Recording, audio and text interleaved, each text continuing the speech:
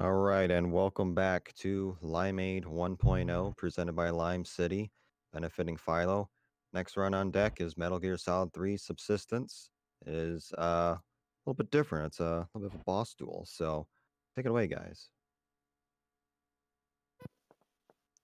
Hello, hello. I'm Apache Smash. Got Major with me. Is going to be running the boss duel, as Lime says. This is the first time this has ever been seen in Marathon, so I'm really looking forward to this one. Essentially, he's just going to be going through all the boss fights of the games in a special mode, which is only on the PlayStation 2 version of the game. Um, yeah, Major knows it better than I do, that's for sure. Hey everyone, I'm Major Zero. So like you said, I'm going to be doing Boss Duel. This is exclusive to the Subsistence version of Metal Gear Solid 3. It was removed from the HD collection for reasons unknown, but presumably it was time constraints. So basically, Boss Duel is the boss fights in MGS3 reimagined. There's two modes, normal and special. Normal is sort of like the bosses in the main game, maybe some small changes here and there. But special mode really reimagines them, and they're totally different in some cases, and you'll see that later on in the run. So we're going to go ahead and start off with Ocelot Unit, just go down the list, and time's going to start in 3, 2, 1, now. Good luck, my friend. It's a very special moment, I think, having this for the first time in Marathon. As Major said, we don't get it in the HD collection of the game, so it doesn't really see as much running as we'd like. So Ocelot Unit is mostly the same as it would be on European Extreme. The strat is pretty much identical. Give me 1 second here. Aiming is pretty trash in PS2, so I have to take my time with these shots here. Gonna go ahead and throw a stun grenade here to hopefully get all these guys. You'll see Major, he pokes out the door and he leans. His core position affects basically where the guards can see him, so if you lean, you're essentially invisible.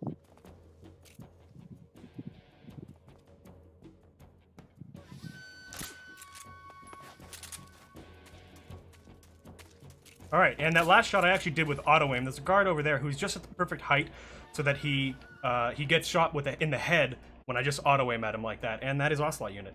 Moving on to Ocelot. Oh, I love the victory screen. Yeah, it's pretty good. So Ocelot, he is actually substantially different than he is in the main game. The first thing you'll notice is that at this point we have the Mosin Nagant, which you would never have at this point in the main game. And we're actually going to replace the Mark 22 with the Mosin in this case, and hopefully stop him in his tracks. Very good.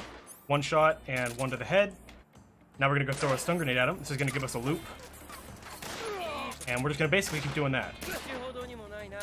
Oops, whiffed it. Shoot him in the head, throw a stun at him, and oh. Okay, he started to run away. We'll see if we're gonna get. Yep. Okay, so he escaped the loop on us, unfortunately. Yeah, unfortunately, if you throw a stun grenade, Ocelot has a chance to turn around when it lands. If he turns around, he doesn't re-aggro to Snake, which means it breaks the loop, and that can happen like in the main run as well when you're doing the fight, you know, normally. Okay, so I'm actually going to reset this fight. It's actually going to be faster to go ahead and retry it than it is to try and get him with any other means. Ideally, this is only a 17-second long fight. It's nice when you get to see the full loop too.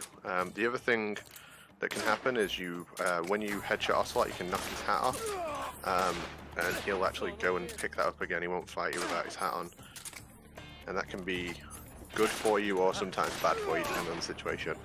A real key with after you've dealt damage to him. Sorry to interrupt you. Yeah, no worries. A key to the fight is like after you've thrown the stun grenade, you need to equip your weapon almost immediately during the first few frames of after Snake lets go of the grenade. So this is the pain. He is by far the hardest fight on PS2. This could go any way.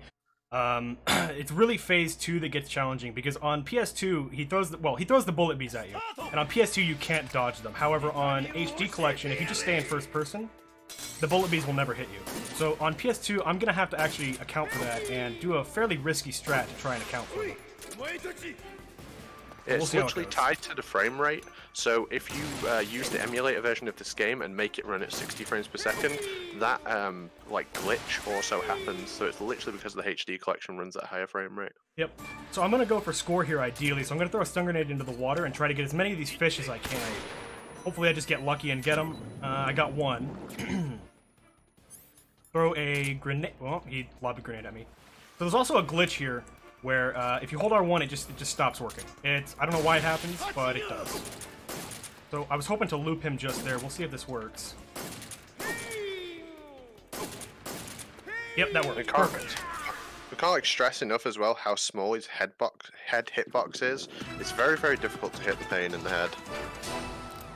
Yeah, that's by far the hardest fight. He can escape the loop so easily on Phase 2, especially on PS2, so I'm really glad I got that first try. So this strat is actually totally different in Boss Duel than it would be in full game. You're never going to see anything like this in a full game run. I'm going to go for score, so I'm going to start off by shooting a bunny rabbit at my feet. I'm going to pick that up because at the end of this stage you get points for how many food items you collect. I'm also going to collect these mushrooms. I didn't mean to change cameras there. Collect this bird, collect this frog, and collect this, hopefully, this ammo there too, as well as some guns along the way. And all of these things will give me more points at the end of the level. Collect some Mark 22 ammo here. Collect some, white phosphorus, I think, here. An AK-47, which I actually need. I'm going to use this.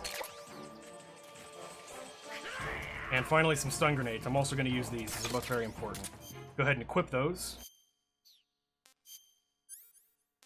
And this is where the strat sort of gets a lot more similar to what would be in a full game run. Collect some claymores here.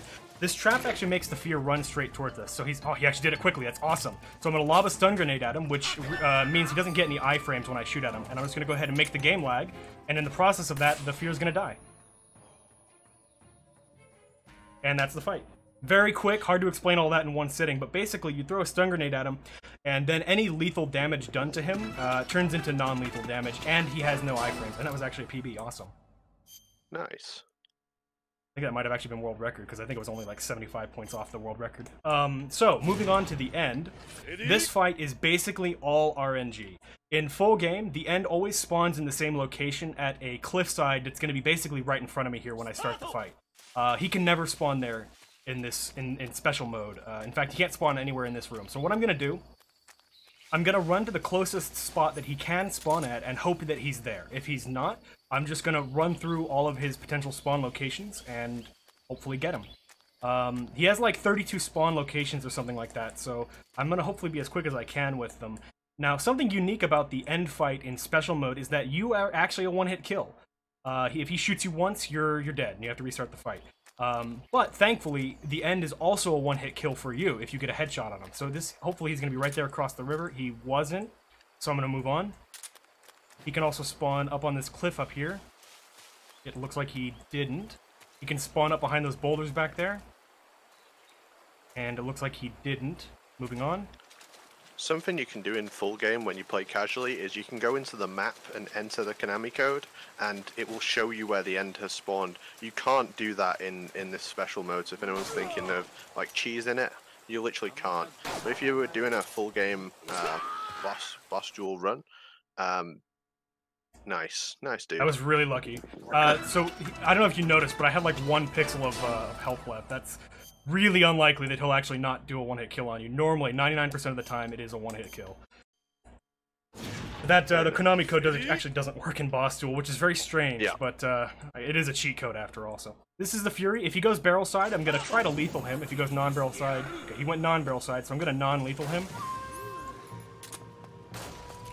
And basically that consists of me spamming Mark 22 shots at him to bring his stamina down. I'm going to bait him into shooting his flamethrower at me, which is then going to make him try and jump away. And I'm just going to keep repeating that loop until he's dead, ideally.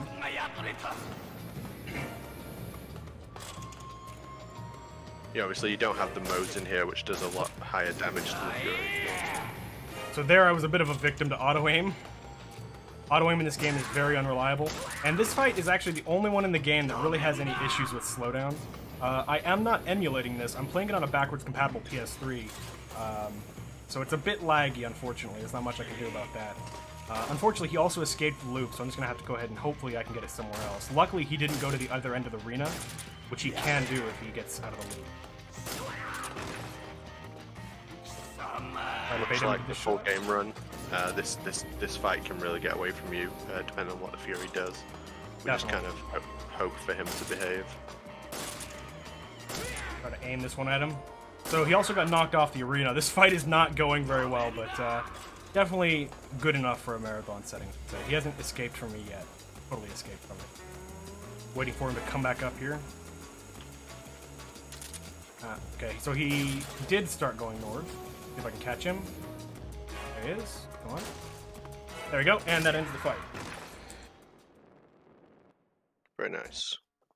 That fight is incredibly laggy on the PlayStation. It's just because I'm playing on a backwards compatible PS3.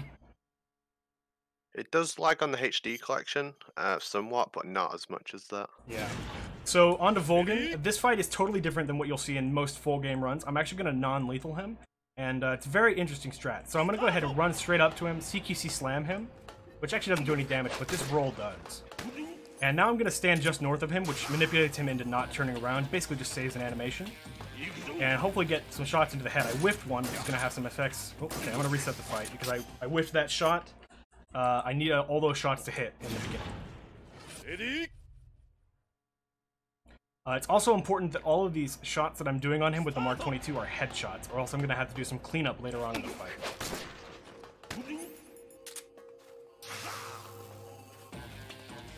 Yeah, we were actually discussing about Volgin, whether headshots or body shots mattered. And we had to actually go and test it. We didn't even know until recently. Like, we just hadn't bothered to actually look. 3 attempts is very rare for Volgin. These shots aren't that hard. I'm just whiffing them. It happens. It happens.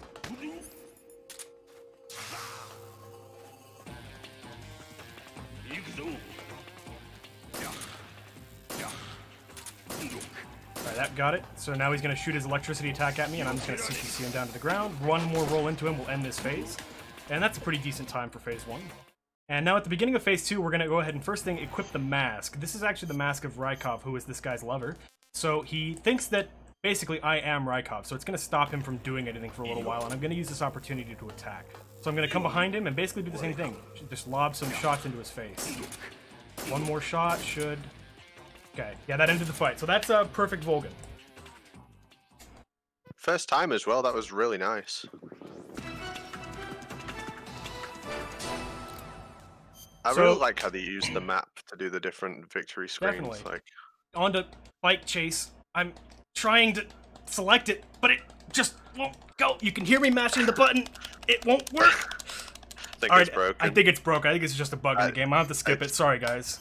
Yeah, we're gonna have to skip that Luckily, one, that one's just an auto-scroller anyway. It's 3.5 minutes of doing absolutely nothing. So I'm just gonna move on to Shagohod. So the Shagohod's actually a pretty interesting fight. First thing, I'm gonna open up with the RPG, hopefully get the loop. What I'm gonna do is I'm gonna time my first RPG shot, specifically so that it gets him before he attacks, but after he attacks, but before he moves, and that's gonna stop him from doing anything.